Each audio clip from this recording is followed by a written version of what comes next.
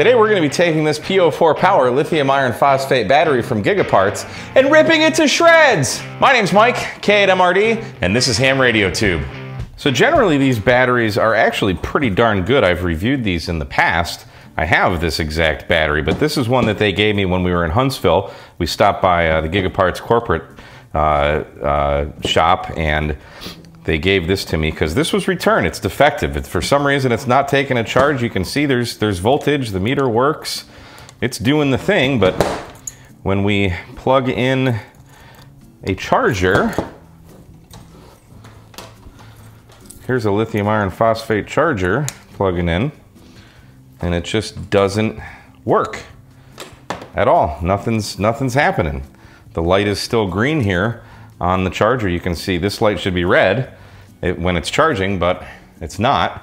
So there's something going on. Even if we plug it into a 12-volt power supply, nothing's happening. So something's going on with this. I am curious to see what's inside. So let's start tearing apart this PO4 Power battery. But since I'm so metal, and I'd rather not die today, we'll be a little safer. So our implements of destruction today will be a hammer.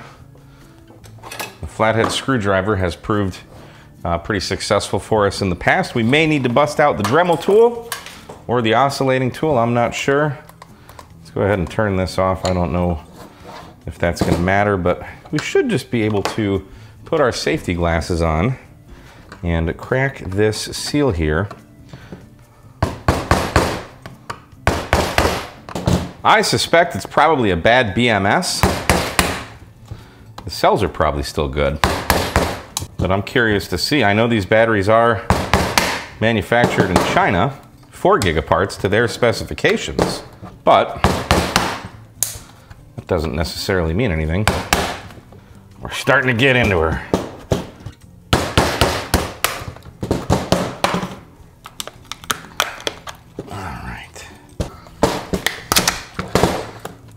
Beautiful. A lot of foam and stuff around there, so we might have to get out some power tools.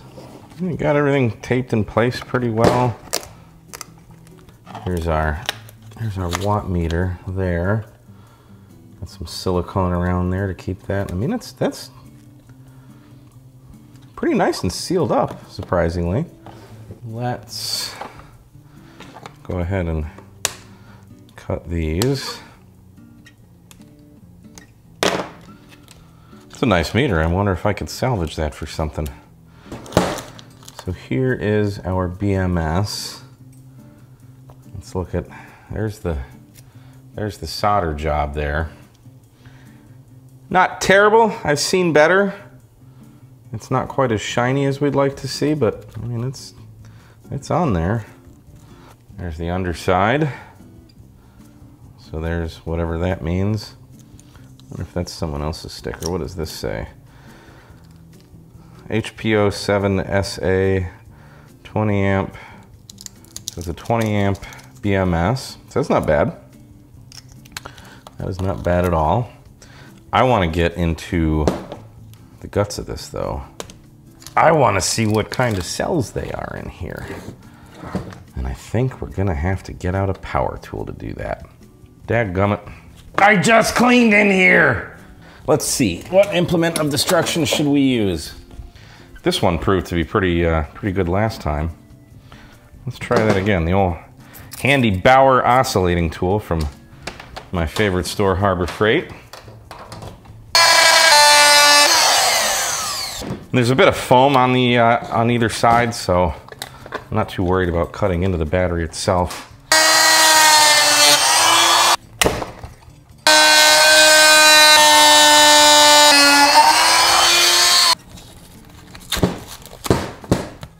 Come here, my precious cells.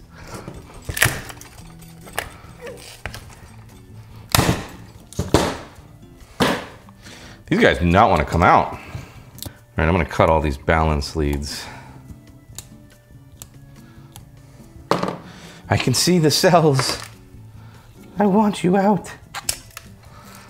All right, let's see here. We're getting somewhere.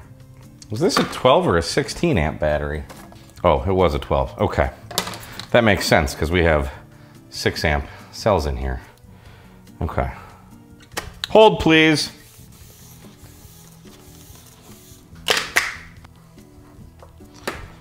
It's as if they don't want us to take this apart.